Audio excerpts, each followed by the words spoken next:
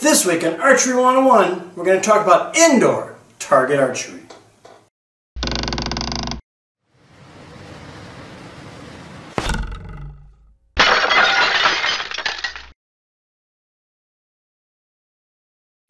Hey everybody, welcome to Archery 101.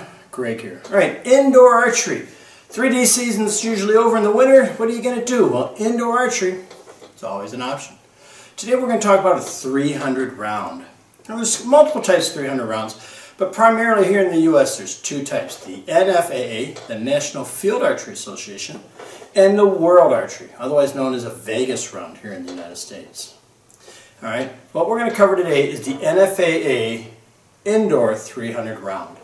Now they believe it was first held in 1977, and it is one of the big events here in the United States with the US Nationals. So our goals for today's video is pretty simple. One, I want to give you a basic understanding of what an NFAA 300 round is. I want you to understand how it's run, some things you can expect, and I'll try to give you some tips along the way. A 300 round is an indoor archery competition. Duh, that's what we said earlier, right? Alright, the name 300 is derived from the maximum points an archer can get in one of the rounds. Now, besides the NFAA, there are 300 competitions held by local clubs, regional associations, and others. You know, while they follow the same general format, they can have differences. I cannot stress enough to you the need for you to do your research of the rules for whatever organization that's running the event that you plan on going to. Don't be caught off guard, because you will, and you'll pay the price for it. Alright, first, let's quickly look at how things are broken down. Alright, archers themselves are broken down by styles and divisions. And the divisions are first gender, male and female. Right? And then they go by age. And you have two basic breakdowns, and they're broken down each even more. It's adult and junior. Male, female, adult, junior. For the juniors, a young adult is anybody 15 to 17 years old. A youth is anybody that is 12 to 14 years old. And cubs are 12 and under. For the adults, it's ages 17 to 54, right? And seniors are 55 to 64. And master seniors are 65 and above. One thing to note about those last two, the seniors and master seniors, is that adults in the senior and master senior division can compete in the adult division if they so desire, but they cannot compete in two at the same time. Right now we're talking about styles, and styles is broken down by equipment, and this is too detailed to cover, so please check the rules. Now some, but not all, will also break you down by experience. And this is another one you got to check the rules on, because everybody does it slightly different. Pro, amateur, novice, blah, blah, blah. Alright? Alright, boys and girls, there you have it. Like with any of these, how much of a breakdown there is depends on who's running the event. Most local events only break it down by equipment, gender, and that's about it. So again, check the rules before you go. Alright everybody, to understand how a 300 is organized, you're going to need to know three terms. End, game, and round. So we'll start with an end. The end. Hey! No. End is what the whole event is devised around. It's all built around the end. That is the basic operating unit, if you want to call it that, of a 300 round. Right? An end will last 4 minutes. In that 4 minutes, the archers must shoot 5 arrows from 20 yards. There will be 12 ends. Scoring is also done by the end. The maximum points one can earn in an end is 25. Alright, so that's the end. The next one is a game. Now the game is just a way to break up scoring and plays no real part in the event. And some places don't even do games, other places do. So what's a game? Well, 4 ends makes a game, right? And the maximum points in a game is 100. So you can see it's just something to break it up. It's not a real part of the tournament. I've been to some that have it. I've been to others that don't. So if you see your scorecard with the 3 blocks of 4, then you know you're doing 3 games, right? Which leads me to the final one, the round. The round is what the entire event is called. 3 games makes a round. The maximum points is 300 points. So it goes like this pretty much. So let's summarize it real quick, right? A 300 round is an indoor archery event in which the archers are broken down into divisions based on gender, age, and equipment. The archers will shoot 5 arrows at a target from 20 yards. The archers will do this 12 times for a total of 60 arrows. The maximum points they can earn is 300, right? That is as simple as I can make it for you. That's what a 300 round is. You're going to shoot 5 arrows 12 times, the maximum points of 300. Right, now that we know what one is, next we're going to go to the range and show you how one is run. Okay everybody, here we are. I'm at my local archery club. They do run 2 events, so what I'm going to base it on is how we do it here. Every club's going to be slightly different. Keep that in mind, but it's going to give you a good basic understanding. So first thing you got to do if you're going to compete is you got to register. Right? Actually, you got to find out about the event, right? And then you register. Now, some local events, it's pretty much all done on site. Some regional and larger ones, you can do it online. So once you register, I'd highly advise you to look up and see what the rules are. Now, there's one thing about when you go to these events, which I found out. As you can see today, I'm wearing sweatshirt, blue jeans. I was told this was inappropriate dressing. Right? My blue jeans, which have no holes in them, are nice and clean, are not proper attire. But what blew my mind was the 2 teenagers shooting with me who had those long ass shorts that go past the knees with big fancy print patterns on them made out of polyester and wearing a t-shirt looking like slobs. That was okay to the dress code. So had to let it go. I apologized for dressing inappropriately and they let me shoot. Some clubs won't, because if somebody complains, you can actually be knocked out of the event. Alright? It's just a little word on dress codes. Just, they say khaki pants. But big, big old long homeboy is in the hood. Shorts are fine, but not blue jeans. But I digress. Alright, so once we're here, you register. Like here, they'll have a guy here. You're going to probably have to fill out a waiver, sign some paperwork, divisions and all that. You're going to have to pay. Most places charge you about 20 bucks. Then what you're going to get, the guy looks at your card or your paperwork, and he's going to give you a division assignment. Now here's the deal. Some people, you fill out the cards, or they fill out the cards. And we're going to get to that in a minute, but we're just going to cover some other stuff. So what they'll either do is they'll give you your target here, or be out on the range. Now, in an NFAA 300, you have a choice of 2 targets. The first one is this. It's called a single spot. This is technically not the right color. It's supposed to be more of a gray, but this is the one that I have. All right. This is called a 40 centimeter single spot target. The X is 4 centimeters. The 5 ring is 5 centimeters. Now, the X is also scored as a 5, right? And it can be used to determine who wins in a tiebreaker.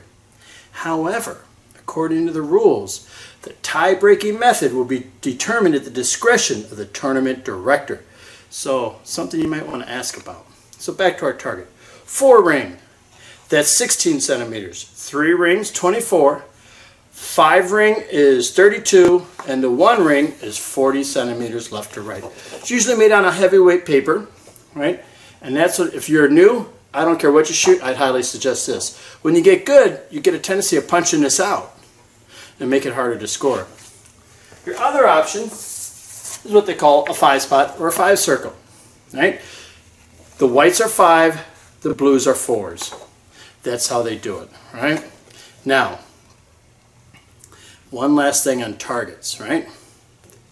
It's totally up to the tournament director's discretion in which targets to use. They can use these, but they can also use the multicolored 40 centimeter Vegas shoot targets for 300. And if they do that, you're only going to shoot 3 arrows at a time for 10 times. So now you can see this stuff just gets ridiculously complicated. So just think about it. You're going to come, register, fill out your paperwork, pay, and get your target. All right? And you either choice a 5 spot or a 1 spot. We'll keep it like that. Now the next thing you're going to have, and that depends on the event now, right? And that's your scorecard. Now, you may get one scorecard, or you might get two scorecards, all right? Each place is a little different. Most of them will have your name, the date, whatever division you're competing in, all right? Now, it's important to look at your scorecard, right? And you're saying, well, why? I mean, really look at it. And the reason it's important is because, remember when I was talking about the 5 arrows in 4 minutes done 12 times, right? 4, 8, 12, got that? Right? Well, besides using a different target face, the tournament director can dictate that it's 4 arrows done in 3 minutes 15 times. So if you look at your scorecard, you're going to know if you see 3 groups of 4, that's a 4 minute. But if you see the other one, you know it's going to be a 3-minute time period. So take a good look at it, and it'll also help you to understand about how they score, right? You're going to have how they score X's, and some places even do a running total over here. So you got your regular total and then a running total. So take a good look at your scorecard. Don't just blow it off, write your name on it. Okay, let me go out there. Take a good look at it, and it'll give you a lot of vital information about your shoot. All right, we're registered in. I got my bow, got my target, got my cards, got my quiver, but where do I go? Right? What do I do now? All right. Next thing I do is select a lane, right? And I'll tell you this real quick. The earlier you get there, the better the selections. If you get there late and it's already filled up, you don't get a select. And if you don't like shooting low, which we'll cover in a minute, it's really going to hurt you. The other thing you got to check on is bow racks. Do they have them? Where they are. Become familiar with them so you know where to put your bow. What about a quiver? Should I wear a back quiver? What about a hip quiver? What's the advantage or disadvantages? Talk about that. But if you're looking for a quiver, one thing you want to see if they have is these arrow holders. This will make your life a lot less complicated, all right? So, what they have here at this place, they have bow racks on the side of the wall. They also have them back here, and I'll turn around the camera and show it to you. All right, everybody, here's their main bow racks right here. And this is not bad because the shooters are here and the bows are here. So you can take your bow, put it off the side, and you go out that door. They also have them down here in the wall. These are pretty nice because guys with their compounds, and that's designed right for them. Their bows sit just like that. But as you can see, my trad bow won't do that, and they always fall over into other people's bows. So be mindful of that. The other one you can do, and forgive me for turning my back on you, is hang them up. Right? But the problem with hanging them up, what if somebody puts their bow in front of yours, you got to go get it, then you got to move people's bows. Little things, you know, little things for a competitive archer can throw you off. So get to know those now so you can take care of them later. Okay, selected your lane, put your bow away, put your arrows off the side. Right, you know if you got an arrow holder or not. Now you got to come down and put targets. Now, for an actual event, they'll have really brand new cardboard. They always replace them before an event. But they're having a leak here, so they're not going to replace them until they're shot out like that one you can see down there, the one behind me. Some places also have mesh on it. And that's another thing to know, because that mesh, if your arrow points stick out past the shaft, will get stuck in it. Something for you to remember about. So I got my target. Now how do you secure it on there? Everybody does different ways. Some do pins, some does tape. So you got a choice if you get here early enough. This is what they call a single target butt. 4 targets go on it. 2 uppers and 2 lowers. All right? So get your stuff out there, put it on there, right? And then the next point is you're going to meet the people you're shooting with. So let's put my target on my butt. I like to put mine about 1 inch low. I'm going to shoot next to this. That's another thing for you to remember. If you're shooting here, either side, you got that. You know, if you're one of those people that throws that errant arrow, you know, you got to pay attention to that. All right. Arr. Try to get your, doesn't matter which way it goes, it is a circle, right?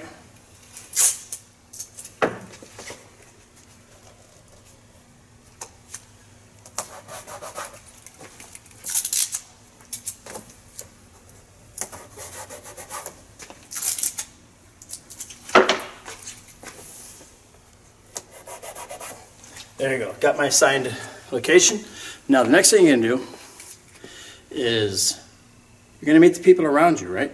You're going to find the other people on your 4-butt. Introduce yourself. This is important. Why? Well, what they do is they break it down in groups, and most places do scoring by butts. Now, it all depends on the turnout. If there's not enough people, they may combine butts. Now, this is where things, again, you get variances, right? Remember earlier I said about the 2 cards? Well, some events require sets of scores. And this is done to help prevent cheating, from people like that. So it's real simple. They break you down in 4 different things. Everybody has a different job. The first person on your group, and you decide this amongst yourself, is the score caller. He'll actually call the scores out. He'll make the decision on them. He'll say what the scores are. The next 1 or 2 people is the score keepers, right? They'll write it down. That's why they have the 2s, so they can compare them. The 4th person is called the team captain. Now, the team captain, according to the rules, shall be the judge of any disputed arrows on the target. Now, when the captain's arrows are in question, the majority of the group shall decide the status of the captain's arrows. Now, if someone appeals it and they appeal the captain's decision, then you bring in a line judge or an official who's appointed by the tournament director, and they'll make the call. All right? And that's it. Now you got your target set up, you're registered, you got your bow where it needs to be, you got your arrows where it needs to be, you got your target up. It's time to shoot, right? Not so fast. What most events do next is they have a safety briefing. Everybody gets together, the tournament director and the designated person is going to come out and explain all the rules, generally speaking, of that specific shoot for you. Listen to them closely. Don't be afraid to ask questions. Remember, there's no such thing as a stupid question. Just stupid people that ask questions. All right? So once you got your safety briefing done, they're going to tell who's going to go first, right? And this all depends on, once again, how many people show up. This place has 21 lanes, right? So 1 target on top, 1 target on the bottom. So 21 people shoot at a time. Then the next 21 come out. So it's 42 archers at a turn. And what they do if they got a lot of people, they'll have some people shoot at 10 a.m. or 1 a.m., things like that. So you got what they call lines. Words get confusing. So that's something else you got to pay attention to. So you find out which one you're grouping, the first line or second line. Most places start with the lower ones first. All right? They're going to call you out, and then you get 2 practice ends. 10 arrows to figure out, especially if you're a gap shooter, where your point of your arrow needs to be, right? Or if you're instinctive or whatever it is, get your form set down. That's it. You got 10 arrows. That's it. 2 sets, right? And then after that's done, they begin the competition. And I'm going to take you through it step by step and show you how that's done. All right, everybody, time to go, right? Did all your registration, you put your target, you did everything, got your job assignment, everything's good to go. Practice time. Went through your safety briefing, you know what line. They call your line up. Grab your bow, grab your arrows. If you got your arrow holder like I do, you put your arrows in the arrow holder. Now what you're going to see here behind me is 2 lines, right? And what that is an NFAA 300 is shot in 20 yards. That is the second line, the line closest to me. If you're doing the world archery, that's 18 meters. So you can see the difference. Not even 12 inches. All right? So when you shoot, and I'll move back down here, when you shoot one of these ends, the rules state you must straddle the line. 1 foot in front, 1 foot behind. Pretty simple, right? All right. So next thing you know, let's talk about some things you need to know about. 1, there is no rule about the exact size of a range or even how much room there is between archers. The only line is safety. That's the primary concern. So here's some things you need to know about. And these are really big ones. So get out your pencil and paper. I'll wait, because you're going to need to know this. All right, I can't wait anymore. The first thing you need to know is on some of these shoots is how tight it is. I am telling you, there is no room. Now, if you're a trad archer, and you know a lot of trad archers turn their bow flat, click the arrow in place and set it down, that ain't going to work. I am covering 2 other lanes right now. You'll be hitting people. That's not going to work at all. What you're going to have to learn to do is if you're in your lane, keep your bow straight. What I do is I take the lower part of my bow and I put it on the inside of my leg to give me a little support. Pull my arrow out of my holder, take it, hold my 2 fingers on the nock, slide it down, pull back and click in place. I'm not in anybody's face, I'm not bothering anybody, but this is something you're going to need to do, and it's going to throw you off if you're one of these guys. All right? Why am I mentioning this? Because in an indoor shoot, there's nothing but distractions galore, and you got to learn to overcome these. This is the biggest thing you're going to learn, is the ability to overcome distractions, right? So, let's talk about it, right? First one, especially for you right-handed people, not for me because I'm left-handed, I am born and used to this, is how close you are face to face. That's how bad it is. Now, I was at a shoot in Connecticut. I was here, the guy was there. He was an Olympic shooter. We're shooting an actual 450. And I mean, I could look in his teeth and tell you what he ate. We were close. This guy was so uncomfortable. What he was doing would let me shoot my 3 arrows, and then he'd come up and shoot, but it's throwing him off. And then he tried shooting with me. He even missed. He got so flustered, he quit. He left because he knew he had no chance to win. And guess who he blamed it on? Dang left-handed people, what you doing in my face? Dude, that's how it is. When you're a lefty, it's something to get used to. You're this close, and there's a guy here, guess what you can't do? You can't cant that bow. You're going to be hitting people, all right? So you got to keep the bow as vertical as you can. If there's nobody with you, you might be able to cant. And I'll show you that, the real good reason for that, right now. All right, everybody, this is about how close you are. If you're right-handed, it's not so bad, because that's the back of their head. But if you like to cant your bow, if you're even closer like that, you can't cant it. So, remember, look, how am I going to knock it? Right? How are you going to knock it? So what do you, step back here, off the line, knock, come back in. It's going to really throw you out of your rhythm. So I'm not telling you not to cant, but you got to be aware of the effects of canting your bow. All right? So that's a big one. So make sure you do that. Next thing we're talking about, walls. There are 2 people that's going to have walls. One side's bad for you. For me, this is bad. For a righty, it's not so bad because right-handed, you're back here. But again, right-handed, your cant's going to affect you. The other side of the room, it's the opposite way. Shooting with walls can get in your head. You know, and Joe Turner's always talking about you got to control your shot. Well, this is a big one. All right, let's go back to where we were, and I'll talk about the next one. All right, the next one is real simple. Poles. You can see them running that side, and you can see them running this side. Now, a lot of places have their 3D ranges in the basement. So those poles are structural support, and they're not going to cut them out. You know, a lot of people, that's a distraction. Right? Just like trees out in the woods in 3D, that gets in your mind, and you got to pay attention to it. That black stripe down there, like, oh, I don't want to hit it. Dude, you're going to hit it if you think about it, right? So make sure you know about them. Get used to shooting with them. The next thing we got to talk about is the foul line.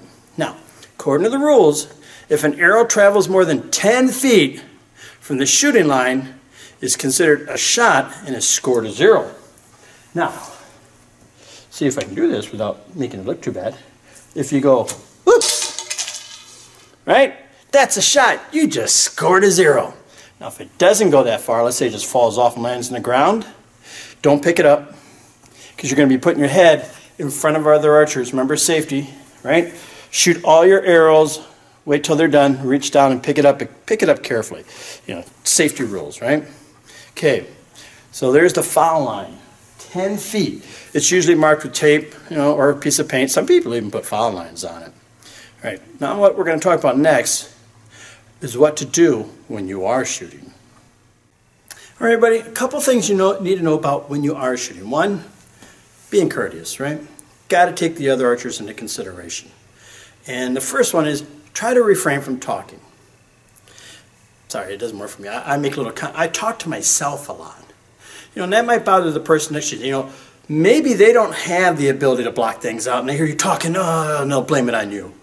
Right? Like I always say things like, you know, get in the game, Gregory. Oh, great shot, meathead. Come on, stupid. Things like that. Right? That can affect the person next to you. So try not to say it. And if you do hear it, you got to learn to block it out. The next thing is moving out of the way. You shot all your arrows. Just don't back off and walk away, because that person might be at full draw. They'll see the movement and they'll lose concentration. When you're done with your last arrow and there's people next to you shooting, just stand there quietly. Don't move. Wait until they're done shooting. One shot. Don't do it all of it. And then quietly back out of the way. Remember, you can't turn your bow sideways and walk out. So you keep your bow vertically. I turn mine down like this, or down like that, or up like this, and then you back out. Nice and quietly, back out. Try not to make a distraction. Try not to make noise. Set your bow off to the side, and you actually can stand back there, or you can walk out of the room. That's your discretion, but remember, do it so it doesn't bother other people. All right, everybody, we got all the etiquette, you know, what you should do and all that, but when do you start shooting? Well, lights. Some places have timers. Now, if they have lights, they're supposed to have 3 lights. Green means it's good to go, time to shoot. Amber means it's 1 minute left in the end, and red tells you to stop shooting. All right, and they will change. They're on timers. In a lot of places, they have a little buzzer for you. Now, I've been to some places that actually have display screens with a clock on it, which is really wild and very distracting. All right, everybody, got the green light. Time to shoot, right? No. We got a few more things to cover. First thing you know is on a 5-spot target. Now, on a 5-spot target, the rules state you don't have to put 1 arrow in every target. You can put all the arrows in 1 target. It won't count against you. You can do 1 arrow, 1 arrow, 1 arrow, 2 arrows. Still counts. NFAA don't know about the others. We're talking about it. Now, what happens for whatever reason you don't shoot all your arrows in your allotted time? What they do is if you don't shoot them, you get penalized. They go down there and they remove the highest scored arrow you have. So make sure you get all your arrows off in time. But what about equipment failure? Maybe you're drawing back and, you know, I had it happen last week. The string on my tab broke so it wouldn't stick to my hand. Well, the archer will be allotted 15 minutes repair time without holding up the tournament. So they're going to keep shooting while you go in the back and repair it. Once it's repaired, you get 1 practice end.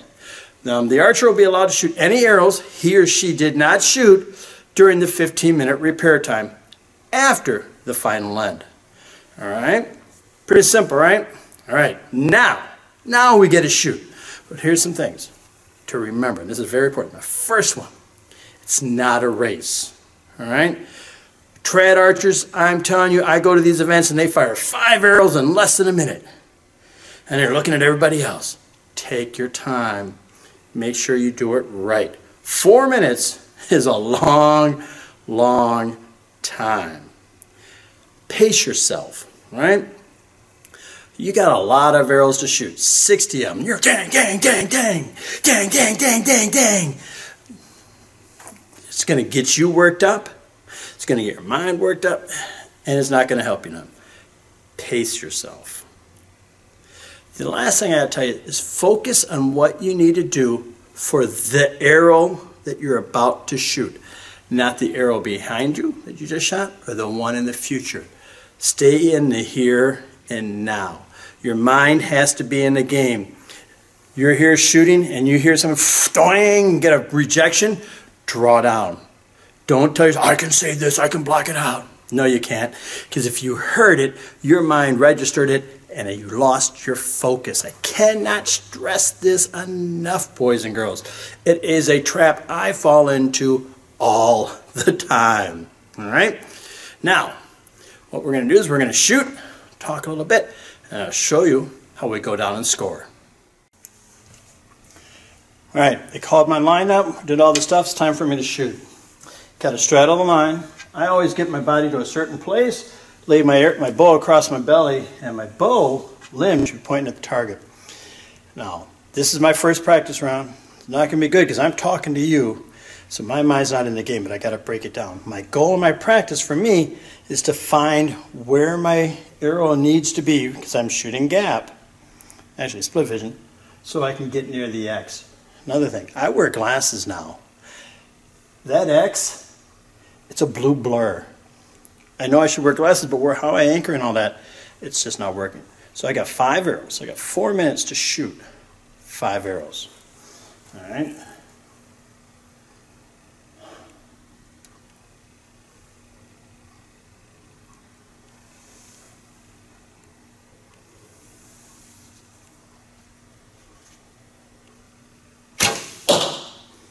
Way low on the right.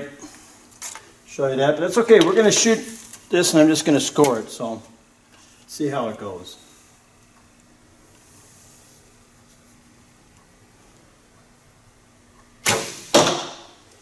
Shooting a little low. Remember, you got to, so again, shoot an arrow. Don't just knock like I just did. Sit, look at it. Okay, well I'm low, so I know where my point is. I got to come a little higher. All right.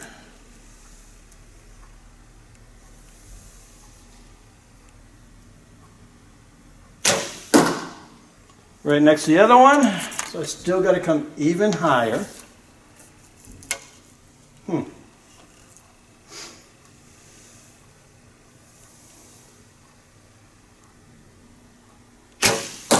Oh man, am I getting a group low. That's okay.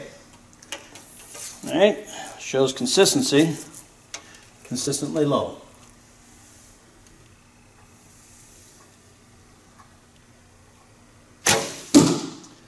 All right, where I needed to go. So that took me, what, a minute or something, 2 minutes max. When I get in a tournament, I really slow down. All right. So our next thing you're going to do after you shoot your done, shoot your end, right? I got to back out, put my bowl away, wait till everybody's done. I'll give the all clear, and we walk down as our group, and we score. All right, everybody, here we are down to the target. First thing you need to know is you do not touch your arrows until everybody's scored. Now, what happens if an arrow goes into the target because they got a bad bail? Well, the judges have to make the call for the points. If the judges cannot determine the score, then the archer's allowed to reshoot that arrow. Now, remember what we said earlier. If you question a call, the team captain decides the points. If you're not happy, you can call on a judge. They'll come in. I've seen them break out magnifying glasses, and they'll make the call. If you're still not happy, I guess you can appeal that. Check the rules. I don't know. All right, so let's say we walk up. I am the score caller. Some people start upper left, go right. Figure it out, stay consistent, because it helps the scorekeepers because they'll have their cards in the proper order. So on this end, I like to go high points to low points. I'd walk up and say 5, 3, 3, 2, 1. Scorekeepers would write it down. Then on this one here, they total it up. So that's 6, 8, 9 plus 5 is 14. Horrible end, but it's my practice. You know, and don't get yourself upset about the practice. This was cold shots. Nothing. I didn't do anything, all right? So, yeah, excuse me, I almost choking myself to death. Now, once you're done, you may pull your arrows. But I'm going to tell you a little secret. Make sure, some places make this mandatory, but others doesn't. When you pull your arrow, I'm going to move over here. Pull this arrow, which is a 5. And I'm going to bring you in real quick to show you before we go on. I want to show you what I was talking about being on the line. Okay?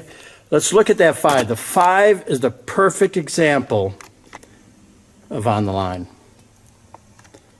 See that? That is a 5. Okay? Now if we go down, look at that one. See that bottom one on the right? That just barely clipped the line, but I got the higher value on it. All right, so let's move back out. Let's get you back out. And let me show you a trick about scoring. Sometimes when you're shooting, you're going to have what's called a bounce out. The arrow will actually hit and fall out. And the judges have to decide what score it is. To make it easier, pull your arrow out, mark it with a tick. Pull the arrow out, mark it with a tick. All right? Do that for all your arrows. Because this way here, if you have that bounce back, you'll be able to tell which one it is, because if you didn't do that, how are you going to know? All right? So, scoring's done. You're going to move back. Next line, if it's a big enough event, will come out and shoot, which means, here's a big one, you're going to have about a 5-minute break in between shooting ends. So if you're a rhythm shooter, there's no rhythm gaining here. So make sure you know how many people there are, how many lines, so you can figure that out. You know, that big break, man, it hampers your rhythm. So we just shot, we scored, let the other people go. We're going to do that one more time. Then we start the scoring, right? And when we start scoring, that's when it really counts. All right, everybody, did our practice ends. Now you're going to shoot your first scoring end. You shot it, you're going to do that. Score it, come back. Now here's the big one. Not everybody does this, but some do. And man, this will crush instinctive archers. They'll do that for 6 ends. At the end of the 6th end, man, that doesn't even sound right.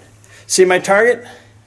I'm going to move it down to the lower position, and the lower position moves it up to the upper position. So all that sight picture and everything you got, it's gone. If you're shooting gap and your point's not on the target, you got to find it over, and there's no practice rounds. That's why those guys that shoot string walking or gap, they got their arrow way up here, they're getting that arrow up on that target so it never changes.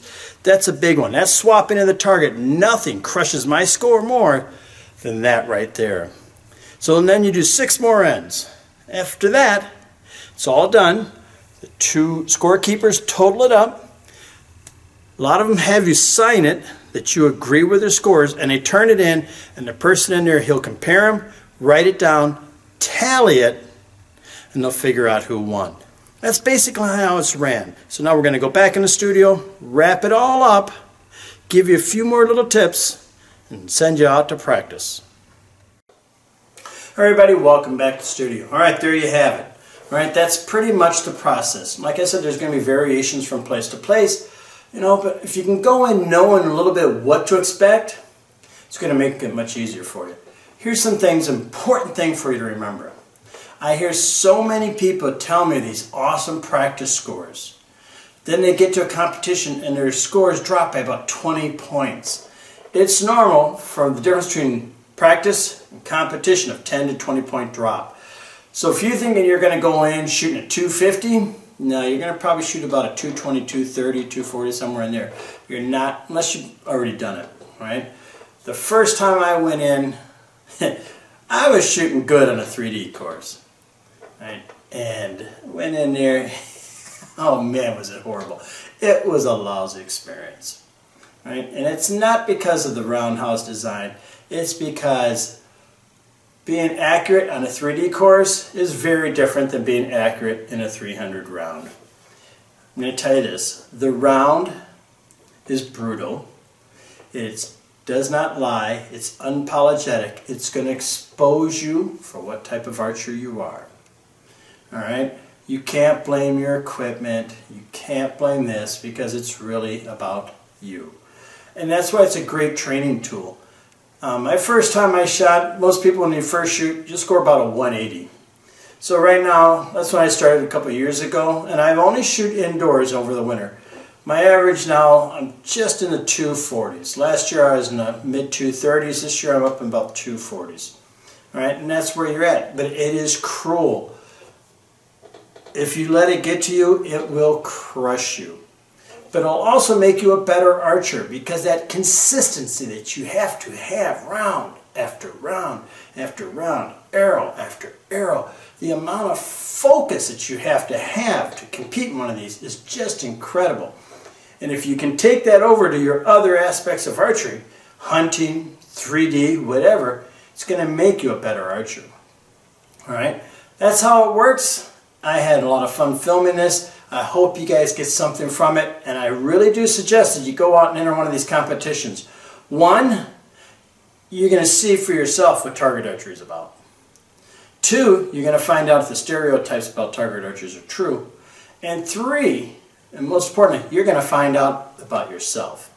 Alright? Thanks for watching, ladies and gentlemen. Don't forget to subscribe, and I'll see you next time with an all-new episode of Archery 101.